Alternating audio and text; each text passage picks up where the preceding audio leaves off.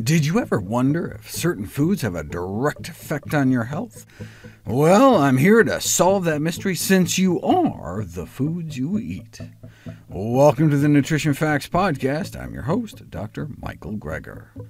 Today we answer a wide variety of your questions, like the best way to treat insomnia, more information on how to lower your cholesterol, and whether or not you can eat too many beans. Hello, this is Dr. Michael Greger coming to you live from my treadmill, my stationary treadmill, because so many people complain that I was making people seasick. I don't want to make people sick. That's kind of the antithesis of what I'm trying to do. Let's get to your questions. First one up is nutritionally. For weight loss longevity, do peanuts, are they more like nuts or legumes? And which nuts and seeds have the highest concentration of plant sterols to bring down LDL? Nutritionally, peanuts are very similar to tree nuts. And so for in terms of weight loss, very similar kind of caloric density. And in terms of longevity, walnuts really beat all other tree nuts as well as peanuts. And I don't think peanut butter works at all.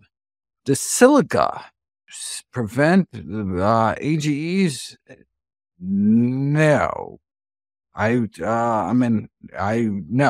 Not that I know of, nor would it boost collagen. I do have a webinar on collagen boosting foods. Check it out. Should the government tax high saturated fat foods? Whether it should or whether it could. I do have videos talking about the Danish meat tax. So effective that the animal agriculture lobby made sure it did not last very long. But just as we were starting to see significant public health benefits, really, unfortunately. Any tips on repopulating my gut after a course of antibiotics? Well, probiotics, taking probiotic supplements actually makes things worse, actually delays the rebalancing of your gut flora, which is something that I discovered in researching how not to age. I check out my probiotics chapter. All we can do is just start feeding. There's certain antibiotics that absorb in the small intestine don't really affect much of the gut. But if you're experiencing gastrointestinal symptoms, I would make sure you get lots of prebiotics to feed the stragglers. We're not sterilizing the gut. Your gut microbes may take a hit. So you feed them lots of good food, and they will be fruitful and multiply on their own. All right. Are there any health benefits you can get from coffee, but not from green tea? Absolutely. So coffee has chlorogenic acid, the autophagy boosting antioxidant. Green tea does not. 3 cups of coffee a day decrease all-cause mortality by 13%. 3 cups of tea a day, 24%, but by a different mechanism. Actually, ironically, a pro-oxidant mechanism, rallying our antioxidant defenses in a interesting that which doesn't kill us make a stronger hormetic mechanism. Anyway, they both work from different mechanisms, so we would assume it would be an additive effect. And so eat both or drink both. So I started out with coffee, now I'm drinking tea. Next up, any advice to help with sleep? Absolutely. Not just falling asleep, but staying asleep. Absolutely. So treating insomnia is all about sleep hygiene, sleep conditioning, and I have I think I've talked about 5 roles of each in the sleep chapter of How Not to Age. And I think sleep chapter of How Not to Diet also has the same information. Warm baths, either foot baths or full body baths or showers before going to bed. Even just wearing warm socks at night improve sleep. And through an interesting mechanism, which I talk about in How Not to Age, check it out. Go to your local public library, check it out. Okay, next up, I've taken AMLA. AMLA is dried Indian gooseberry powder, and it lowered cholesterol levels by about 10%. Okay, that's great. What if there was one thing to lower high blood pressure? What would it be? Hibiscus tea, probably, or ground flax seeds would be my 2 best bets. But less than a teaspoon a day of ground black sesame seeds also drops systolic blood pressures by about 8 points. If sustained, that alone could decrease your risk of stroke by about 1/4. How exciting is that? Okay. Or Phil Hampton says, what are my thoughts? Oh, echinacea. I talk about echinacea. Kill high levels of streptococcus. Oh, so I talk about echinacea being useless in terms of upper respiratory tract infections. I've not heard of anything about gut streptococcus and echinacea. But if it's being I know. I mean, the thing that was most, we thought we had the greatest evidence base for was upper respiratory tract infections. In fact, and it turns out it doesn't even work for that. That I can tell you. Bonnie says, how much fat to have each meal to get sufficient nutrition?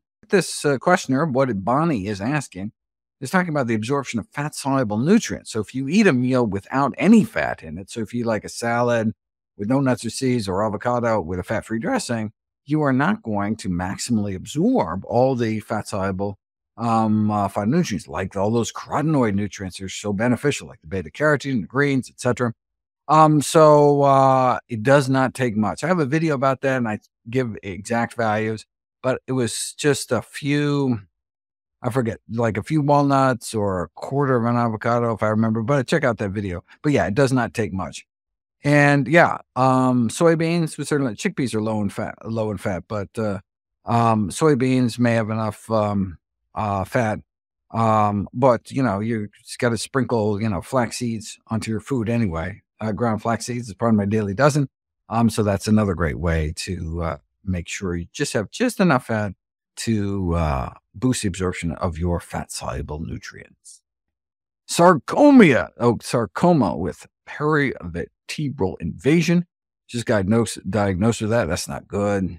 So sarcoma is a cancer of kind of connective tissues.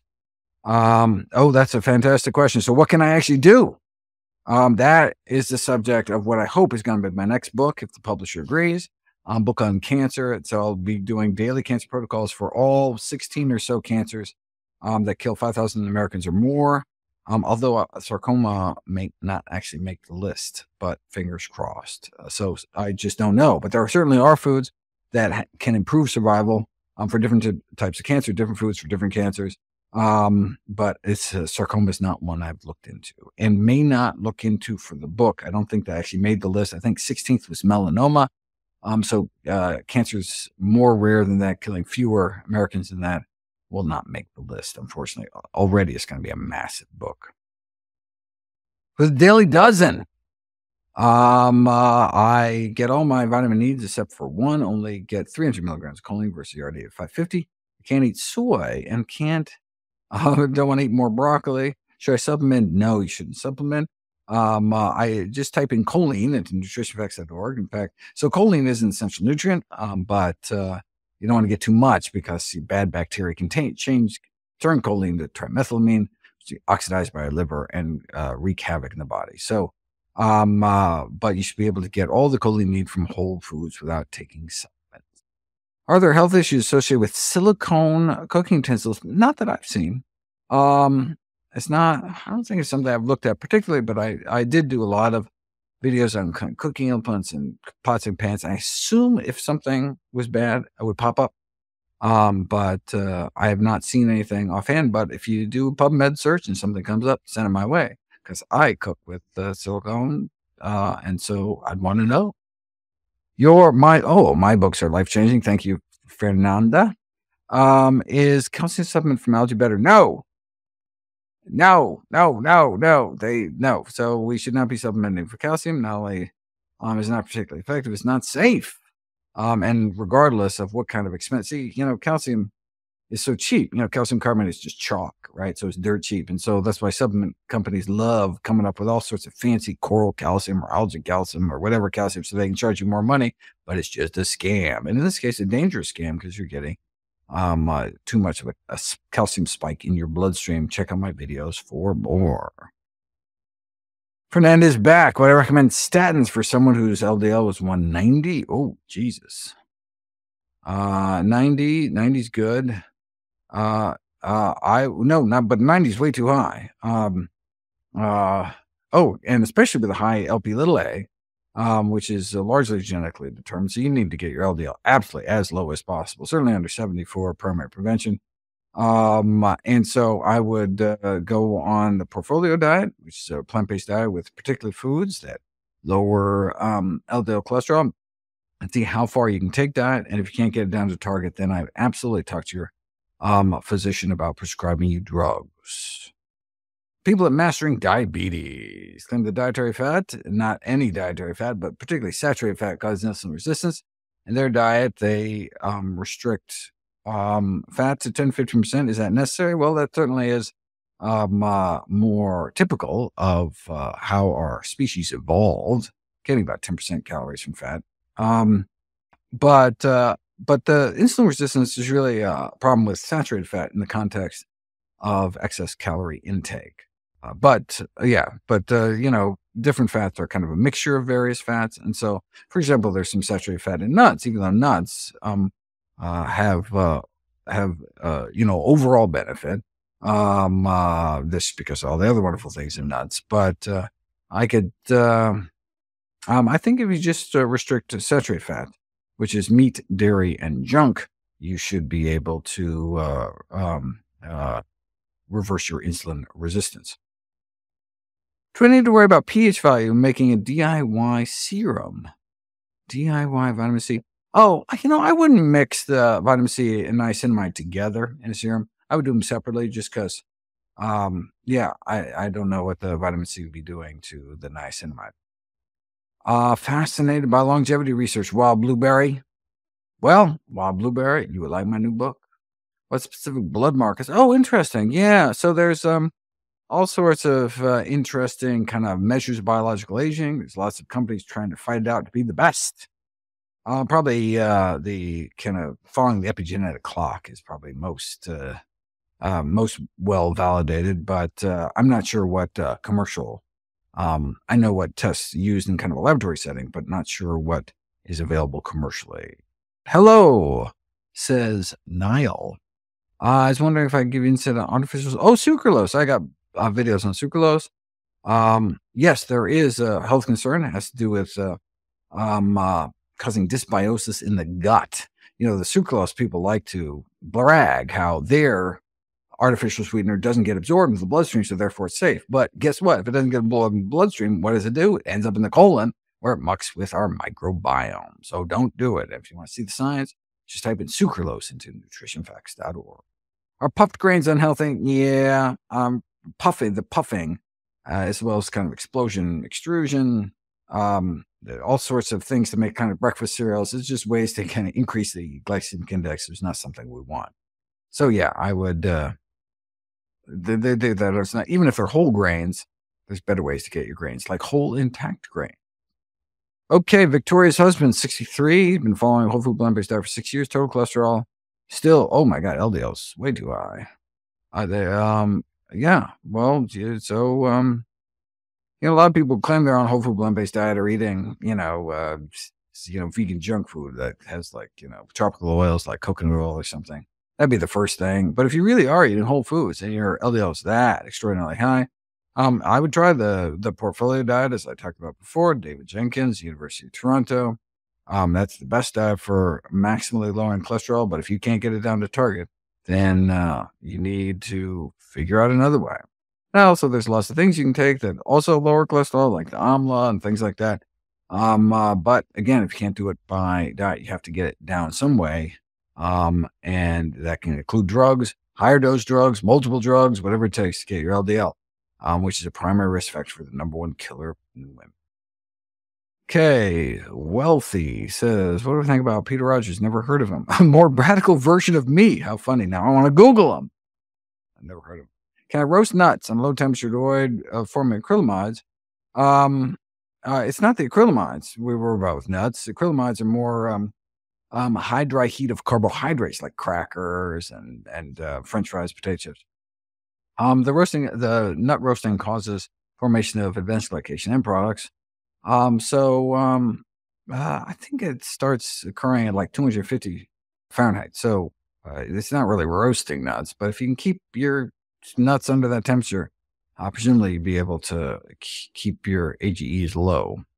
I find them easier to chew than raw. I don't know why raw nuts would be hard to chew. Like raw walnuts, are they hard to chew? All right. Can I eat too much protein from beans? I hear doctors say more and more a cup a day of beans. Oh, I can't eat more than a cup a day. In fact, I recommend my daily dozen, a cup and a half, right? 3 servings a day of legumes, with the serving being a half cup. How many beans can we eat? We need. Why are we hurting your kidneys? Beans do not hurt your kidneys. In fact, that's the recommendation is to switch over to plant protein for protecting, for chronic kidney failure patients. to protect one's kidneys by decreasing animal protein intake. If you have extremely poor kidney function, then they want to decrease your protein overall, but you need to talk to a renal dietitian, definitely. Anthony ate a whole food plant-based diet for 4 months. Oh my God, lost 75 pounds. Congratulations. But then 4 months, gained back, 40 pounds. So I talk in How Not to Diet. I talk about what is behind the stalling of weight loss and gaining back weight. And so go to your local public library, get How Not to Diet, and go to that chapter. Sorry to hear that. Isabel says she's a huge fan. That's nice. Can I advise a type 1 diabetic should I eat to prevent diabetic bone disease? I don't think of diabetes causing bone disease. But I mean, type 1 diabetes can be certainly serious. The defeating diabetes or mastering diabetes folks, know a lot about type 1 diabetes. So basically you're trying to improve insulin resistance just to make your body more sensitive to the insulin that you are injecting, but you will be injecting or that your child be injecting insulin for their whole lives. Critically important, to maintain, primarily to not bottom out and have life-threatening hypoglycemia. It's very important to work very closely with your medical professionals to make sure that they keep their blood sugar levels stable. And we can do that by improving insulin sensitivity so you can get into a regular regimen of know exactly how much insulin you need every day. How long to microwave 1.5 ounces of mushrooms to make sure the polyphenol oxidase is gone? Oh, this is such a high-level question. I love it. What is the optimal amount of mushrooms to eat every day? I heard too much is a waste. Oh, well, I don't think so. I've certainly never heard that. No, eat as much mushrooms as you want. Oh, speaking of which, I just made some pasta sauce and totally forgot my my porcini mushrooms. I'm totally going to add some. So I did an hour-long Q&A talking about polyphenol oxidase. And didn't I talk about how much? Don't call me. Go to the video where I actually show the data on how many seconds. It does not take much. What are my thoughts about the NIH report talking on a study saying spermidine can cause stroke? That I've never heard of. All right, now you got me here. Spermidine. I am typing it into PubMed as we speak. Serum spermidine in relation to stroke. So it's not talking about taking spermidine, it's talking about serum spermidine.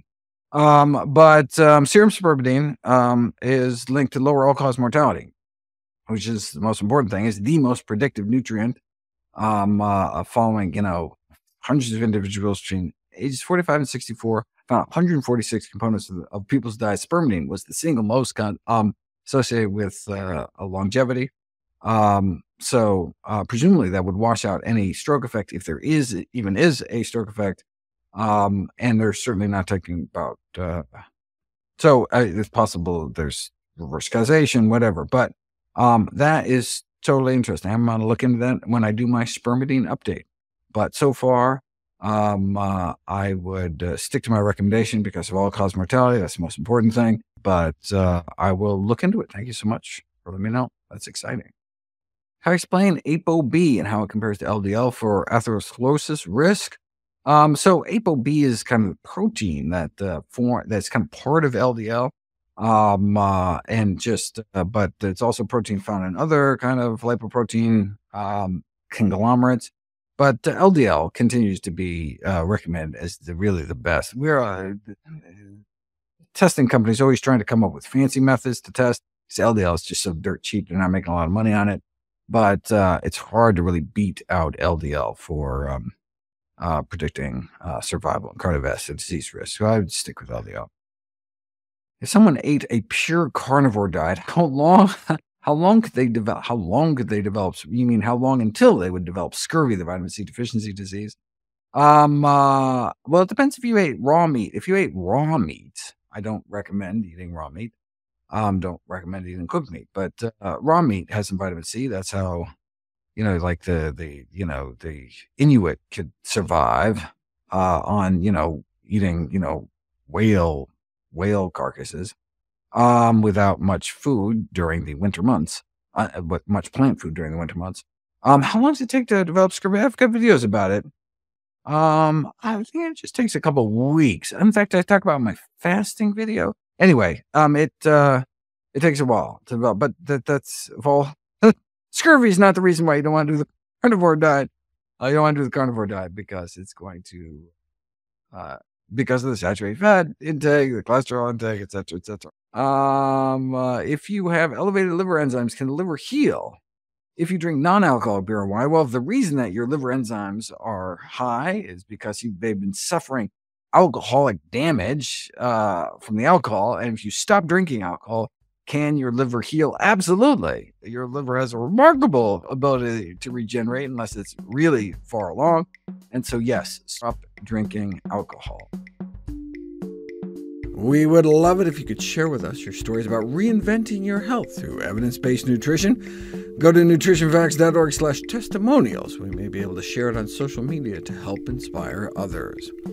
To see any graphs, charts, graphics, images, or studies mentioned here, please go to the NutritionFacts Podcast landing page. There you'll find all the detailed information you need, plus links to all the sources we cite for each of these topics. My latest book, How Not to Age, is out now, which premiered at number 2 on the New York Times bestseller list. Check it out at your local public library, and of course, all the proceeds I receive from the sale of all my books goes directly to charity. NutritionFacts.org is itself a nonprofit, science-based public service where you can sign up for free daily updates on the latest in nutrition research via bite-sized videos and articles. Everything on the website is free. There are no ads, no corporate sponsorships, no kickbacks, strictly non-commercial, not selling anything. I just put it up as a public service, as a labor of love, as a tribute to my grandmother, whose own life was saved with evidence-based nutrition.